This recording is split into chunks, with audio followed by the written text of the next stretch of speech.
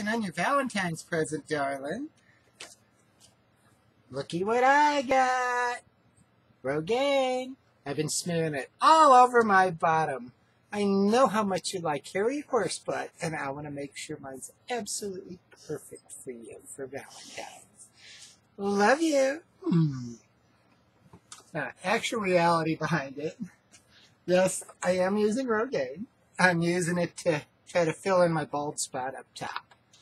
I figured it'd be nice if I could actually grow my own hair, and then I wouldn't need the wig. It'd be so much easier going swimming and stuff like that. So I'm giving it a shot, see what happens.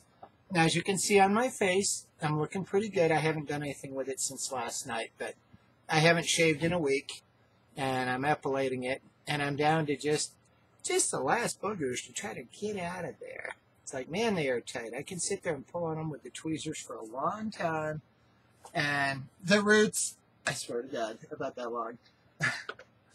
And on some of these, like up here, they were rooted so deep when they finally came out, it started bleeding. So, yeah, it's been quite the road. But, no, I started doing the Rogaine to see if I can get my own hair. So, that's what it's about. So, happy. Love you, guy. I'm just poking fun at you. You have a good day now. Bye! Yeah.